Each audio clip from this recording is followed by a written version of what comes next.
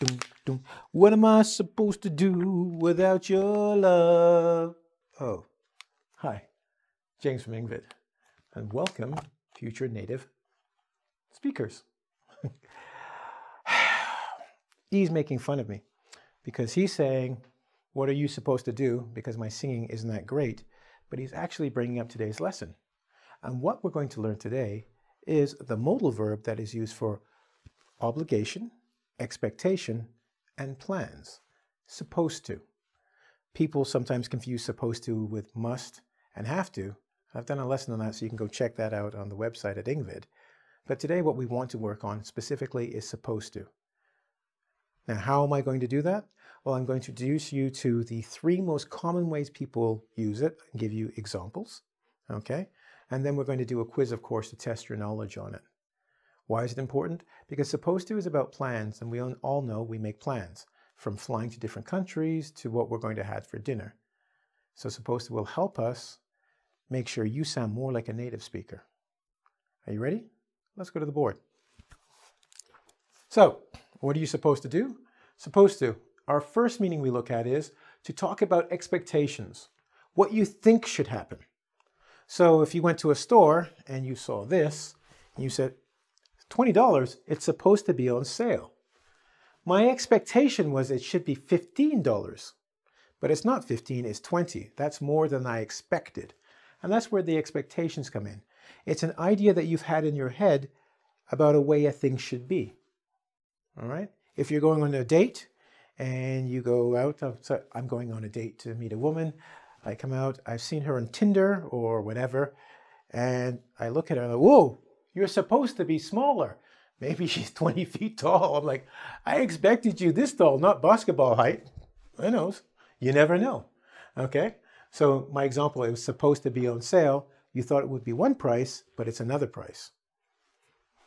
Now, when we talk about obligations, an obligation is similar to an expectation. They are different. An obligation is similar to more like must, something that you should do because you have this job or duty. And because of that, you have certain expectations. Most of us know that if you have a job and you're supposed to be there at 9 a.m., that is an obligation. It's not merely an expectation, like, well, we kind of expected it to be, but it could change. That's your job. And if that's difficult to understand, I want you to think about going to a store. Imagine going to the bank. The bank is supposed to be open at 9 a.m. and the bank opens at 10 o'clock. The guy just walks up like, hey, hi, just slept in. You're going to be angry, right? Because it's not an expectation, not just, it's stronger than that. So you have an obligation to be here on time. Look at all of these people lining up. We've been waiting for you. In this case, you might say, or you would say, you're supposed to be here at this time. It's not just expectation, it's more of a duty. Okay, so it's stronger than the expectation. But it still comes from the family of expectation, right? So you were supposed to pay your taxes on time. In this case, supposed to takes on the idea of must. You could say must. But once again, remember this lesson is about teaching you how we more casually use our English. And that's why this lesson goes from a beginner lesson to an intermediate, because you've got more of an understanding to use it more appropriately. You're supposed to be on time, Johnson. You can say you must be on time, but clearly they weren't on time. So you say you're supposed to, because that's part of your obligation. Cool? So we notice how expectation is morphing or changing into an obligation, something stronger. Now, number 3, we say, to say I have heard or people believe something to be true. And you're kind of going, what do you mean I have heard? Or that's a confusing sentence. Well, I have heard means people have told me, right? I heard you. I heard a sound. People have told me. So I have heard this is true. We can also say, it's a different way of saying people believe, so they tell other people. For instance, I have heard that Paris is a romantic city. Or you can say, what is it? Paris is supposed to be a romantic city, see? And then once again, it goes back to that expectations thing we were talking about at the beginning. Because people have said it, you expect it. It's not an obligation for Paris to be romantic. It is not the city of love just because you think it is. No, it is your expectation, not our obligation. That's my best French accent. Okay, so it's something that people believe to be true, but it doesn't have to be, but people talk about it. So you expect it or you believe it, okay? Because you have heard it or people believe it. So these are the three most common, as I discussed at the beginning, things that people use supposed to for. And this is how you're I'm about to say it. You're supposed to use it, expected to use it, right? Okay, so what is this supposed to? How do we write it? Just because I said it and you're like, okay, I get it. What is the form? So let's discuss the form and the pronunciation of it, okay? I'm going to teach you how to pronounce it. We'll get the proper pronunciation because there are two. But let's go to the board and look at the form. In red, I have verb to be, supposed, and then I got two verb base. And if you don't know what that is the infinitive form. When you have the preposition to before a verb in the base, especially with a modal verb in front of it, it is the infinitive form. So we have the verb to be, supposed, and it has to have a D, and I'll explain why in a second or two, and then the infinitive form of the next verb. I'm supposed to meet my friend for dinner. You were supposed to be here an hour ago. You're supposed to go home. That is the form. Now, when we say it in the present or future, we can use this, and we will use the verb to be in its appropriate form for the pronoun. So if the pronoun is I, then it's am.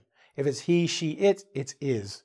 They, we, and are. All right, so that's are. So we are supposed to see my friend. I am supposed to see my friend. She is supposed to see her friend. Right? If it's the future, you use the same form, and you would say, I am supposed to see my friend tonight. That's in the future. Easy enough, right? And it's that expectation, or yeah, in this case, expectation for this sentence. Now, what happens if you want to say something negative? Well, we're going to have to put a negative form in it. And that form is going to take the form of not, which I didn't write. I didn't want it too confusing, but we'll put it here, not. And we put the not with the verb to be. So we don't put it with the verb at the base, we put it with the verb to be, so we change it. So the test, it wasn't supposed to be hard. We change was, remember we said it was, okay? And this is actually negative and past, so I've done a whammy on you. So before I do that, why don't we go here, then I'll come back to there, okay? So don't look here for a second. Let's go here. We did future and present. Let's do the past form. We take the verb to be, and there you go. It's in the past. So I was, he was, she was, they were, we were, okay? You just put that form, and that's the past. This is very specific, and I want to take a second here to explain. The past form is a little different than the present form. Present and future means planning ahead. Past form used to mean something has changed. What? I was supposed to meet my friend at the mall. It means I probably didn't meet my friend at the mall. That was the plan, but it has changed. So when someone says to you in that this moment, you're standing here and they're standing here, I'm supposed to go home tonight. It means that was the plan. That may change or may have changed. Cool? All right. So look out for was, because something's changing and you have to be aware of it. All right? He was supposed to be the best guy for president. Things change. All right. So in this case, I was supposed to be home by now. Am I home? Probably not. That's what there was for. There was a plan for me to be home, but clearly I'm not. Now I'm going to go back to the other form, and I apologize greatly for doing that to you, because I really liked the lesson. It was a good one up until here. But I wanted to show the negative form, because sometimes things change, right? So in this case, something's changed, but it's negative. You could say, here's an example. It was supposed to be, it is supposed to be a nice day today. Sunny, great weather, right? Or you could say, it wasn't supposed to rain. What? Well, sunny is good weather, rain is bad weather. I can make that negative change by adding not. It wasn't supposed to rain, right? It is supposed to be a nice day. With the sentence on the board, it wasn't supposed to be hard, right? It is supposed to be easy. Flipping it by changing the end of that verb. So what I want to say is we've gone over 3. Yes, sir, we have. Oh, I almost jumped ahead of myself. I promise you the pronunciation. And you're going to say, what's the big deal? That's what this crazy thing down here is. We actually don't usually say supposed to. And that's why many students spell it incorrectly and they drop off the D because they always hear suppose. When you're speaking quickly, we usually drop the U sound and we also drop the D sound. So it comes out to supposed to. I'm supposed to do this. You're supposed to do this. We're supposed to go. Now, when someone wants to get your attention, they'll say, you were supposed to be at work on time. Don't play around. They're not playing with you. They took the time to say all the sounds. So for fast speech, you'll notice the U and the D gets done or dropped. Cool? So we've gone over the 3 definitions. Some people break it into 4. I think 3 is sufficient. We've gone over to the present and future form, all right? We've gone over the past form, and we've even shown you the negative form. And I went one step further, the negative past form, booyah! But it's not a lesson if we don't do our quiz and have a bonus feature and homework, is it? So I'd like you to stay with me, and after, we're supposed to do something a little different, or we're supposed to do the test, I want you to do it with me now. And we're back. So we were supposed to do our quiz, which we will do now. Do you remember the 3 meanings for supposed to? Obligation, expectation, and belief. And that is part of what's going to happen in the quiz here, as we have 3 boxes, and you're going to try and fill out what should go there, which part of supposed to we're talking about in the meaning. Now, I'm over here. Let's start here. Mr. E says, you must not smoke in here. And James says, okay, because I love a good stogie. Stogie is like cigar. People talk about stogie. Arnold talks about his stogies. He loves his stogies. All right? So, you must not smoke in here. You have 2 jobs to do. What is it that James is to do? And is it obligation, expectation, or belief?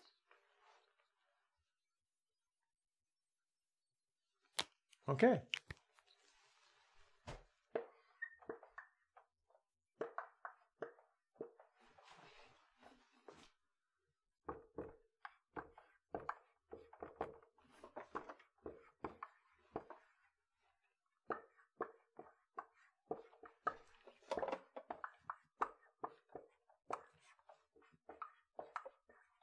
That's right.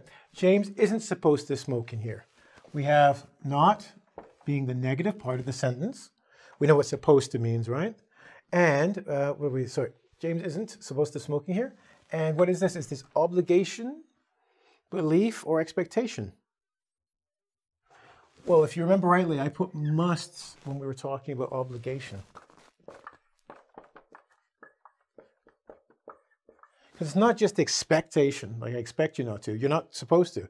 And we know must, like have to, is necessity, right? So in this case, obligation.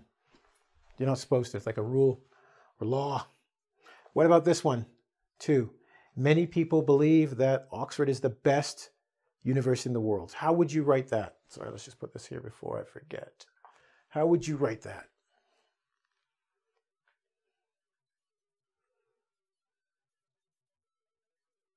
All right, so it is Oxford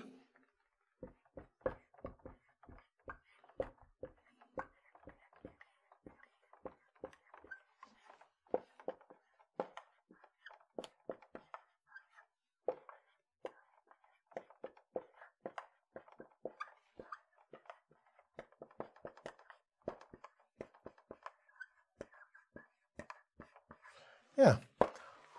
Oxford is supposed to be the best university in the world. Now, I tried to help you here by saying something, and if you can pick it out, you'll know if this is obligation, belief, or expectation. What word should help you here? That's correct. Believe. So this is a belief that people hold. Now, of course, if you're from Harvard, you probably want to argue with that one, but let's just say Oxford for now, okay? Now, Can I do this? Just as a quick question to see if you remember the grammar and how it's supposed to be structured. Can I put supposed to like that? No. Now, what we said was people may say it like that very quickly. It's supposed to be, but you do not write it like that. You need the D, okay? Just like we don't add an ing or an S here. When we say supposed to, it's in the passive voice. So we use the verb to be, supposed to be, and then, supposed to with the infinitive. Good. I'm glad you remember the grammar, and I'm glad you remember what the meanings are, so we're going back over that. Now, for the final one, you should get it because there's only one left, but this is a tough one. My girlfriend shouldn't be here. She should be at work at this time.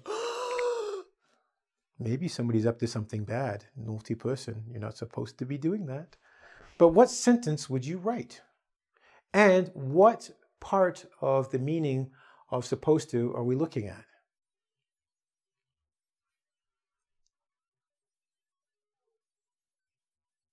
All right, so let's do it.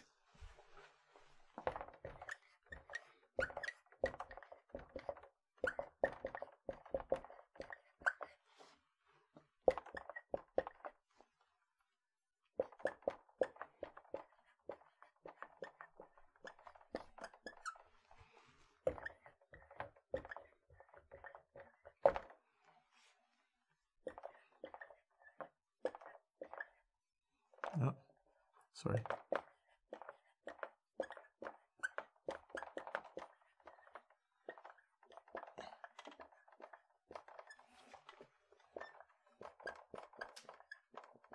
Wow, it's a long sentence. It's a long sentence, but we got the point. And I'm going to fill this in because I already know you should know this one already, right? You should know this one. Oh, you know what? And I put the S too close, so I should do this. She's supposed to. Okay. She's supposed to be at work. But what is it? It's going to be expectation. And for those of you who are confused, why is this expectation, not obligation? Because she's at work. Well, I think it has nothing to do with her work. I am not her boss talking. Maybe I'm her boyfriend, and I expect her to be at work at 12 o'clock, except she's home. But what am I doing that I'm afraid? To be continued. All right, so we look at it, and I've used it twice. My girlfriend isn't supposed to be here. Now, we know that is a negative use, so we use the negative, right? And then she's supposed to be at work at this time, so we use the positive. Both are in the positive, in the present form, right? So we talked about a change in plans. Remember we talked about that? So there was a change in the plan. She's supposed to be at work, and she's not supposed to be here now, my expectation. So we've covered all the things we talked about. We have 3 examples of obligation, one example each of obligation, belief, and expectation. And now I would like to give you a couple other things, well, some phrases you can use with supposed to that will help to round out your English. Because as I said, why we're learning this is because it's about planning. And in this case, you can see there's a change in the plan. And a lot of people say this instead of have to or must, like I have to go to work, I'm supposed to go to work, is more common. So I would like to give you a couple of phrases, 3 to be exact, that can help to fill out your use of supposed to so you can use this modal verb like you're supposed to. Oh yeah, I like it too. So let's move to the bonus section of the video, and I'm going to explain other uses of supposed to that are used commonly when we talk about our duties. We can talk about frustration and the purpose of something. Okay, so what am I supposed to do? Notice this question and frustration. There was a perfect example was there was a guy I know named Matt, and he was a pretty decent guy because he would help out with the photocopier. And he could have said it like this, like, what am I supposed to do? But he didn't used to do that. And I'll explain. Because his classroom was right by our photocopier, and it would break down a lot. And a lot of the times the teachers would be complaining and this and that, making noise. And Matt would come out and help fix it. Now, he could have said it because it happened regularly, like, what am I supposed to do? Do I look like the Xerox guy? But he didn't do that. He would just help them. But a lot of times people would use frustration, if it's a questioning frustration, if someone is asking them and saying, this photocopier doesn't work. And I'm just another teacher. I'm going, well, what am I supposed to do? It's not my job. And that's that frustration. As much as it seems like a question, it's a frustration that it's not my responsibility or obligation to do something. Matt, hope you're doing well, because you helped us a lot with that photocopier. Now, we can ask this same question, what am I supposed to do? But we can use it in line of duty. What's your job or responsibility? So you come in and they go, okay, Daniel's going to be doing this, Josh will be doing this. And I go, so what am I supposed to do? What is my job in all of this? In this case, it's not frustration. It's what do you expect of me, or what would you like me to do?